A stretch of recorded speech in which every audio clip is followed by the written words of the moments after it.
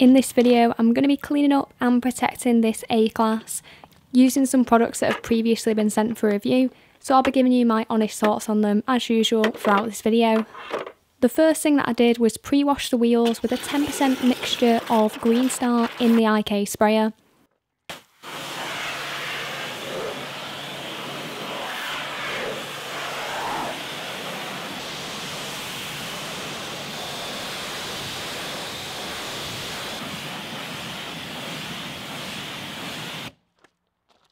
So the three chemicals that I used to contact clean the alloys and the tyres were Dress tyre cleaner, Stjarnagloss Huel, which is a colour changing wheel cleaner, and I also popped a little bit of the Fresso shampoo into my wheel bucket to add some lubrication to the mitt and the brushes, which is the same shampoo that I'll be using later in the contact wash. Stjarnagloss Huel did a really good job at lifting a lot of the baked on brake dust. The only area where it particularly struggled was inside the barrel of the wheel, where realistically I do think the wheels would have needed to come off the car and be treated with acid.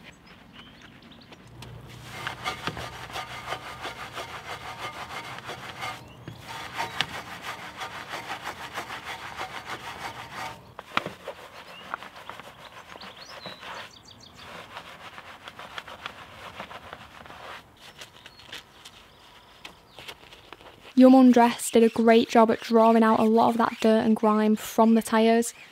Usually I only go for one hit with this product, but I did give it a second hit after I'd rinsed the wheels down, just to check that the foam was white, as these tyres were quite dirty.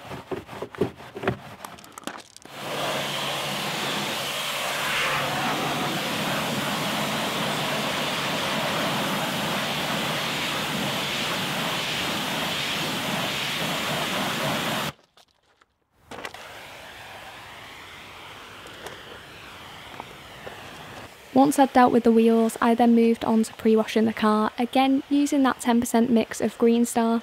I've used this chemical as a pre-wash many times before, and it's never let me down and has always been able to remove quite a considerable amount of traffic film on unprotected cars, so it's one that I can really rely on.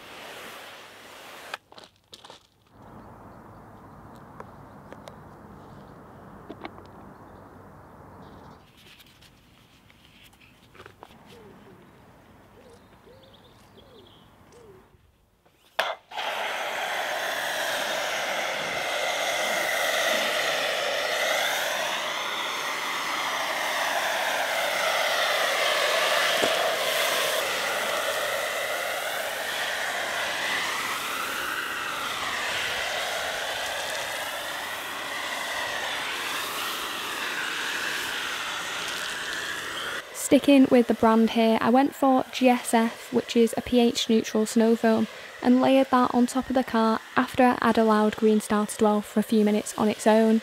Being a pH neutral snow foam, it really doesn't have that much kick to it on its own, so I really only use it to pre-wash cars that are dusty rather than particularly dirty, or as I'm doing here, to extend the dwell time of the pre-wash underneath.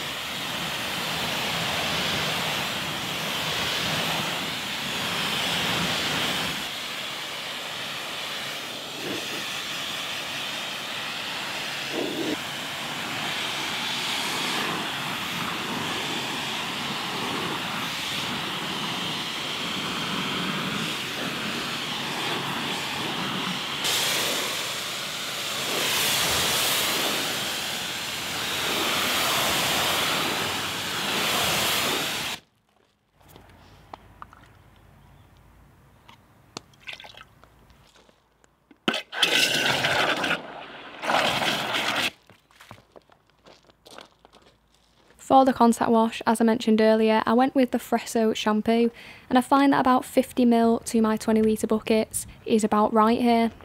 First things first, this shampoo smells absolutely fantastic, and it's the first thing that I notice every time I use it. It's also very nice and sudsy and has a really good amount of slickness too, so it does tick all the main boxes for me. I think it could possibly be a little bit more economical. 50ml isn't a tiny amount to use. I do have some shampoos where I only need about 25ml, but otherwise I think it's a really great product.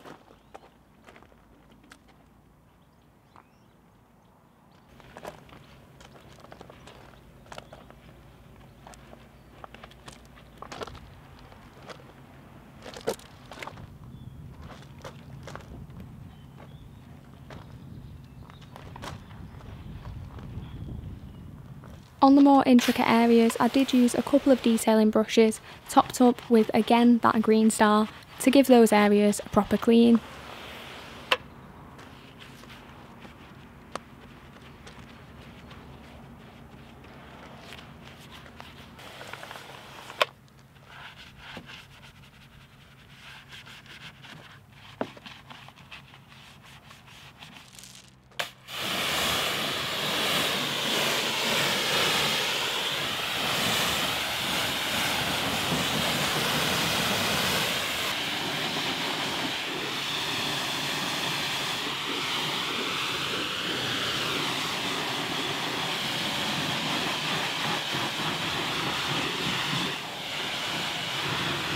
After rinsing down the car, I then went ahead and protected the wheels using Stjarnagloss Glatt, which is a spray and rinse sealant that from my experience typically lasts around a month on alloys, but the main benefit of using it is that it's just really quick to apply. This should help to prevent the brake dust sticking as much to the alloy in future and hopefully make it a little bit easier to clean next time.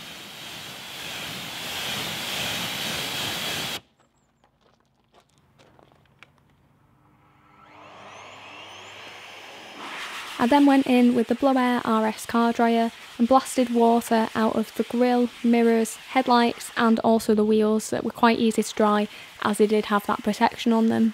And I then mopped up the rest of the water using the Rag Company Gauntlet microfiber towel.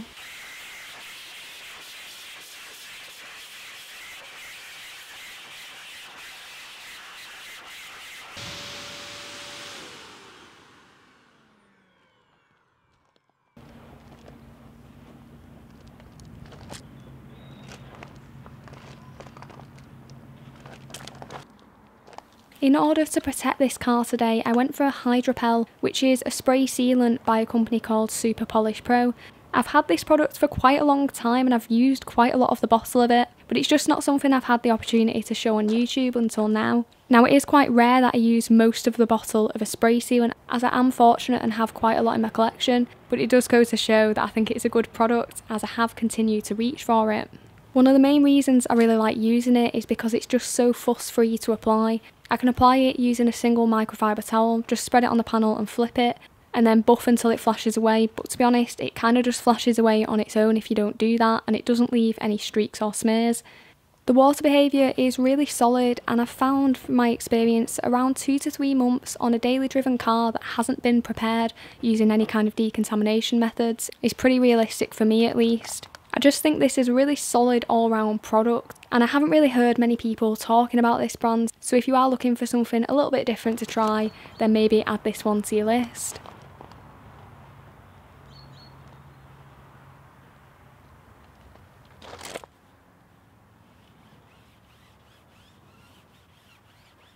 The tyre dressing of choice today was Deturner's creamy tyre dressing, and I really like this one for the fact that it leaves a very nice satin finish that's not sort of too glossy or showy and doesn't detract from the paintwork. Durability wise, when I've tried this product previously, it didn't absolutely blow me away, but it does last long enough to get through to the next wash if that's just a couple of weeks later.